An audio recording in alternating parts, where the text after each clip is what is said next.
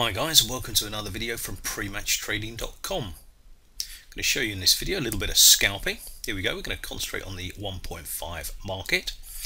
We can see the difference between the Betfair price and the PMT price, 1.41 and 1.43.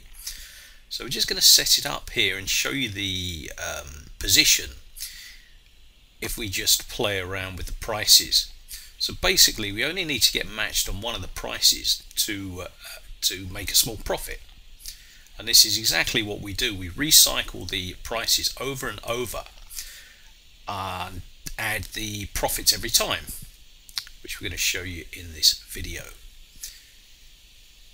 So another little setup, another little example. You can see that if we get matched at both of these prices, 1.41 and 3.35, then we have a nice profit. And the what if feature on Betfair is very useful, very handy to add. Got the PMT prices, we got the other prices there, the bookmakers, we have the spread prices. So let's get involved on the. It's important to keep an eye on Pinnacle, SBO bet, spreads, and max bet. We're going to look for the gap 1.42, you can see, and instantly you can see what profits will be gained when we lay off. We know that the under 1.5 is at 3.28 on PMT. That's what it's saying the price should be at the moment, and as long as the unders do not go back up, then that price will be good. The match odds and the under 2.5 are the most liquid of markets, therefore they rule what the other markets do. So there's a big discrepancy you can see on 1.41 and 1.45, and this is basically all we do, looking for the gaps. Going to get in at 1.42, therefore I'll be at the front of the queue. We lay first because most traders like to back, so we get matched faster. We like the 1.5 and 3.5 markets because you tend to get matched quicker than the other markets, and it's all about speed. The more times you can get matched and recycle the same amounts of money, the profits soon build up.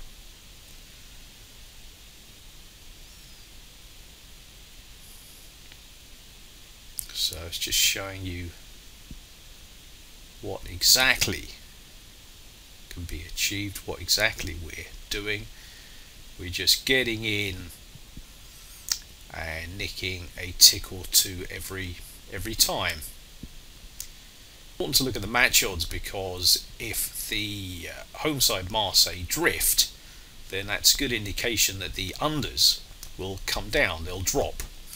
And if the unders drop, then obviously the low scores drop as well, and vice versa. The bigger scores will drift up and out, and will the overs as well.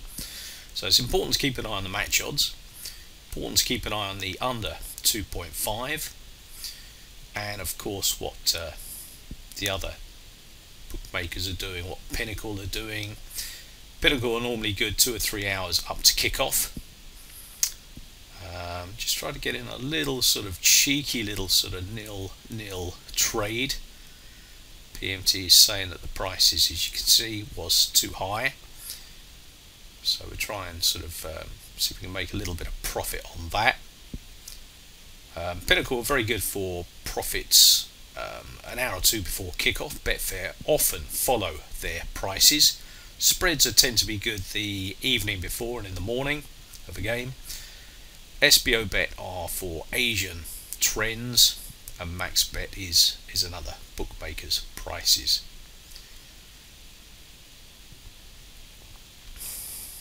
Ideally you need a bank of sort of about £500. You can get by on 250 pounds, but you're sort of purely just backing bets then, and not so much laying, because laying obviously takes more of a liability, more of your bank up. So we can see the prices are dropping the Pinnacle, SBO Bet and Max Bet are dropping their unders. So that's a good sign that Betfair will follow.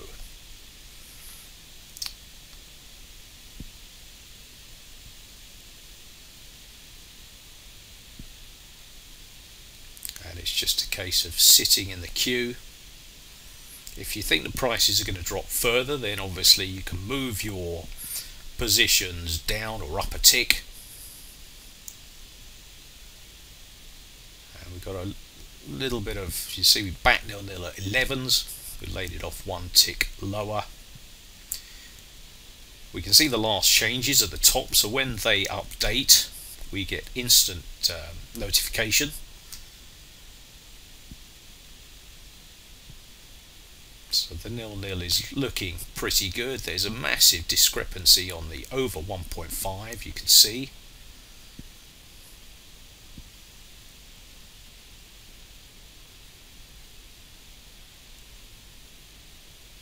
You can also see that the 0-0 on the spreads is very similar setup to the Betfair prices, aside the unders they have slightly lower.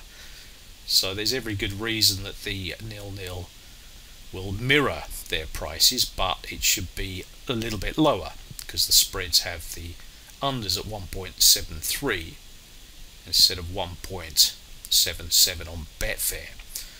So you can kind of use both of them to offset each other, sort of compare prices and use it as a tool to differentiate and align your exact thinking, if that makes sense. If Betfair and the spreads have all prices the same except say under 2.5, then obviously you would expect, if they're under 2.5 is a lot lower, then you could expect the correct scores to drop a little bit on Betfair.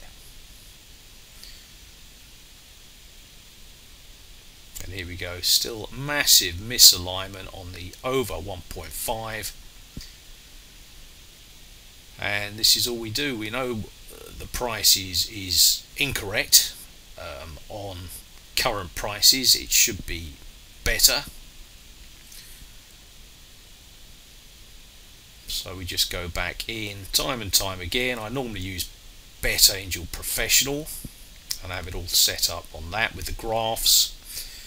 Just for ease purposes, just using the Betfair page interface, you can see. So we're looking for the gaps, we're looking for the differences. We don't let the money go in play, always trade out. The nearer you get to kick off, you know, you should really be out sort of 3, 4, 5 minutes before kick off. Never let them go in play, because what will happen is there'll be a goal in the first minute and you'll lose money. Simple as that. We've all been there, we've all done it, and it's not pleasant.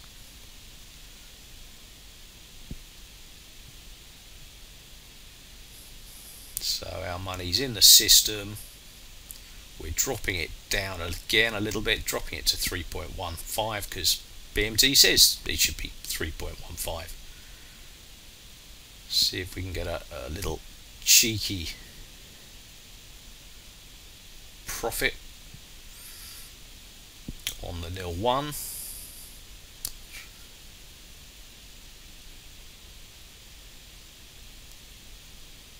See what we can do on this market. And this is what it's all about. More often than not, there are plenty of opportunities per game on the PMT tool. You know, there really are. We recommend live televised games because the liquidity is so much better. If you get games with 10,000, 15,000 pounds in it, you're going to have big gaps, you're going to have poor prices, and you'll end up taking those poor prices, getting matched and losing money because the prices are poor and you're just getting filled before kickoff. So it's not ideal. So we're just going to try and come out of the 0-1. Thought we'd get a tick on that, but it doesn't look the case. Now we're in the queue on both of the 1.45 and the 3.15. Looking good. The markets are steady.